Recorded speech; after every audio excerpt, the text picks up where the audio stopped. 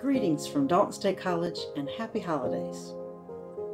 Dalton State College delivers a transformational education experience in a diverse, caring community to more than 4,500 students.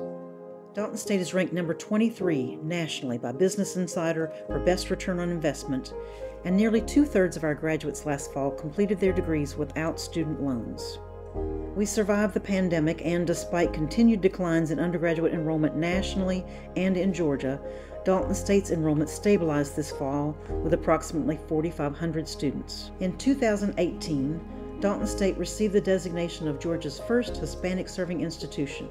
This past year, Dalton State completed its second capital campaign in the college's history, raising nearly $19 million in gifts and pledges against a goal of $16.5 million.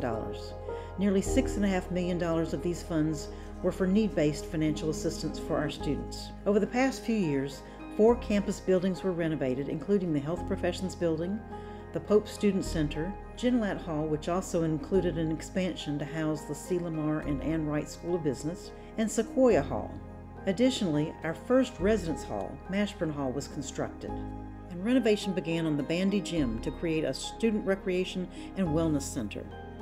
Dalton State has received national rankings for contribution to public good and top public regional colleges in the South. Most recently, the college was ranked number 10 by Academic Influence for Best Public College in Georgia. This fall, we completed our SAC-COC 10-year reaffirmation of accreditation. The official vote for reaffirmation of accreditation is expected to take place in June of 2023. No matter how you celebrate, I hope you have a wonderful holiday season.